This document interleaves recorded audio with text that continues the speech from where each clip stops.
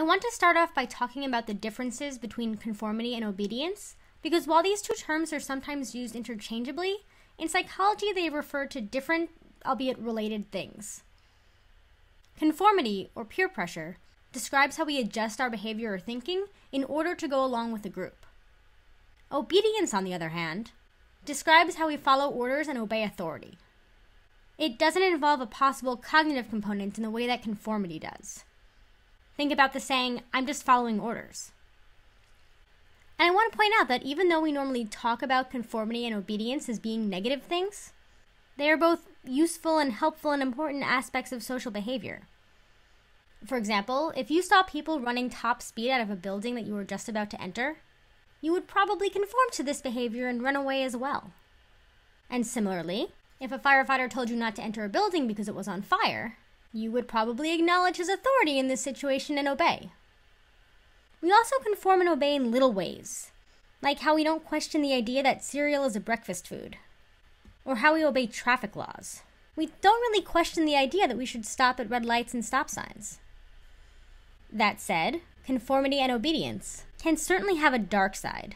For example, we know that peer pressure can sometimes lead to questionable behaviors. And we usually think about this in terms of children and teens.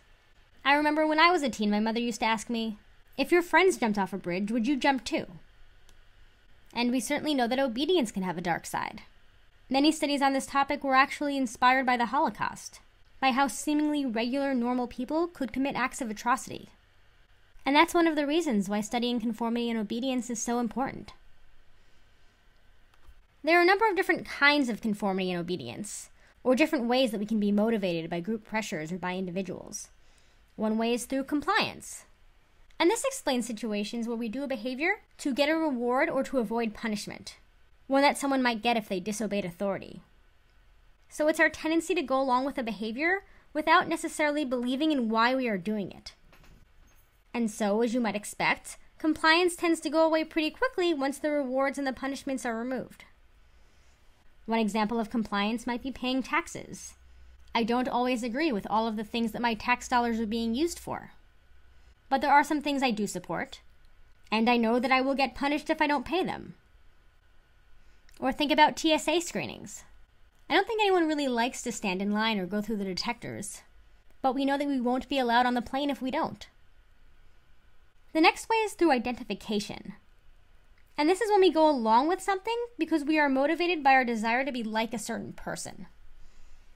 So this is the behavior that you see when people act a certain way or dress a certain way in order to be like a famous singer or a famous actor. And typically they will continue to do this as long as they respect that individual. But if for whatever reason that individual loses their favor or loses their respect, they will stop conforming to that behavior.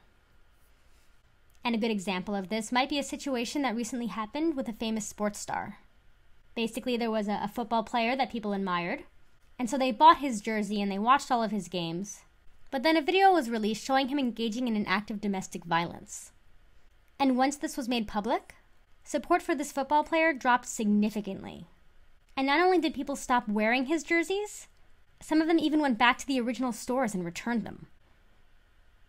The last way that I'm going to talk about is through internalization, meaning that we don't only conform publicly with a behavior, but we conform with it privately as well. So the idea or belief or behavior has been integrated into our own structure of beliefs and values.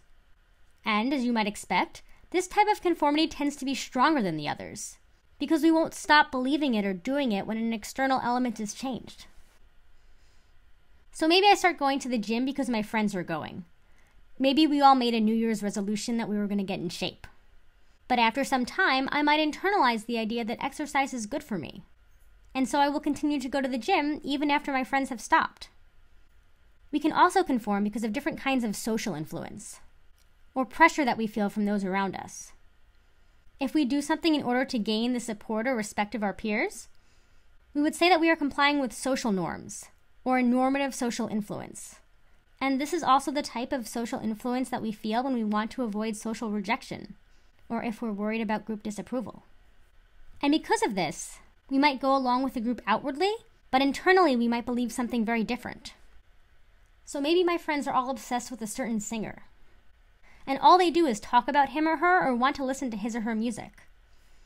And because I want the group to like me, I tell them that I like this music as well, even though I absolutely hate it, even though I can't stand it.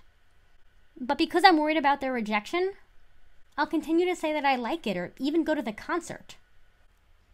The other type of social influence is informational social influence. And this is what happens when we feel that we should defer to the judgments of others because we feel that they are more knowledgeable than us about a certain topic. Because we think that they're right or because we think that they know something that we don't. And this is the type of social influence that I felt when I moved to a new place and didn't really know much about the town. And so if I wanted to do something, like if I wanted to find a good Italian restaurant, I would ask the people who I saw around me, people who had lived there for a longer period of time.